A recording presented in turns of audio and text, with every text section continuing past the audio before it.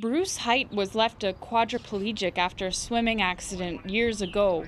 He became passionate about the Paralympics, competing in Athens, Atlanta, and Barcelona. But as he aged, he found a new passion, the purple martin migratory bird.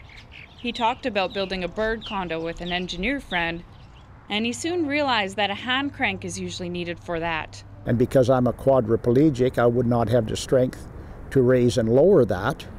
So I suggested to him, what about a winch on there and a 12-volt battery?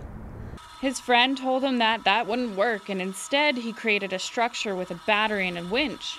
With approval from the Regina Housing Authority, the bird condo went up 11 years ago, and purple martins have visited every summer since. Now the Regina Housing Authority has ordered Height to remove it, and on Friday it will be taken down. The removal is supposed to happen tomorrow. My friend will come from Assiniboia with a trailer and they will take it off the property. And how does that make you feel? Well, I'm devastated. He's been going back and forth with the Housing Authority and even started a petition and collected signatures from dozens of other residents. He still dreams that the condo can stay, although he isn't hopeful that it will. There's no reason why it can't be. It's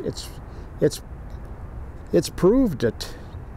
It's proved the test of time. It's been here 11 years. And they're using the safety issue to get rid of it. In an emailed statement, the Regina Housing Authority said the bird condo is a safety hazard because of open wiring and an exposed car battery. It argues that now is the opportune time for removal because the birds have migrated south.